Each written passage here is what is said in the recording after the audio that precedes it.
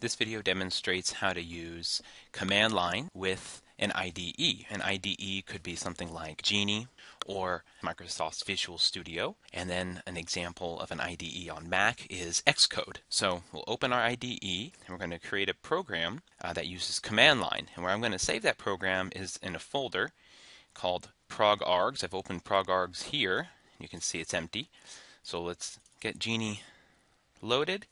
And I'm going to just paste in a program, a very simple program, and all this program is going to do is take in two command line arguments.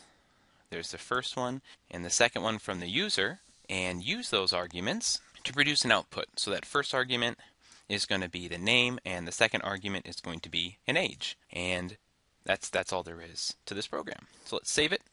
I'm going to save it on the desktop where I had progargs in that folder. I'm going to name this, let's say, args.cpp. Okay, so it's saved as args.cpp, and there it is. It's showing up now inside of that folder. Excellent. So let's build. There it built, and let's execute. When we execute, we get that the program seems to have kind of locked up, stopped working.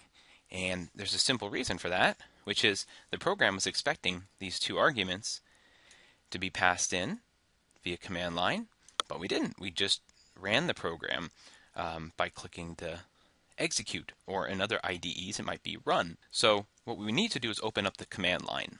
So I'm going to do that by searching on Windows. You can search for command prompt by typing in CMD. This is Windows 8, so that's the way we search, is by opening up a bar on the right hand side. For the more classic Windows operating systems would use the start button down at the bottom left. And from there, you'd click on Search or Run, and we look for CMD. What we're really looking for here is something called Command Prompt. This is just Windows command line, and you'd have a similar situation if you're using a Mac machine, where you'd be looking for the terminal. So, just some basic command line is to move around the directories. We can see the directory we're here is users and Alex, and what we need to get to is my desktop. So I'm going to type in CD for change directory and then desktop.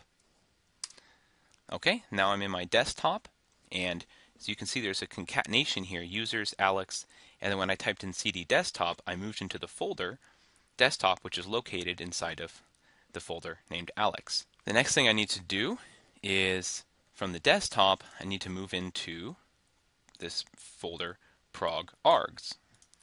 So I'm going to change directory to progargs. There you can see it's now concatenated to be progargs. And you'll notice a similarity here between this file path or folder path and the folder path inside of the window. They're actually identical paths.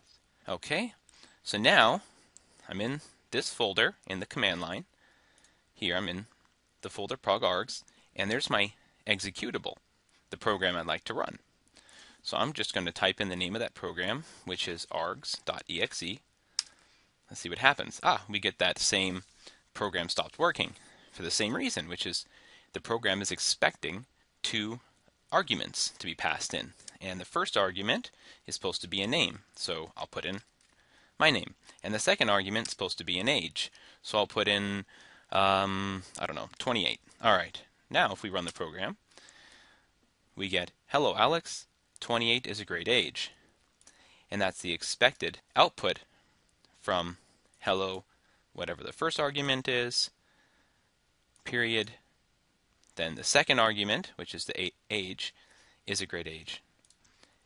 So that's the basic idea of using command line along with an IDE.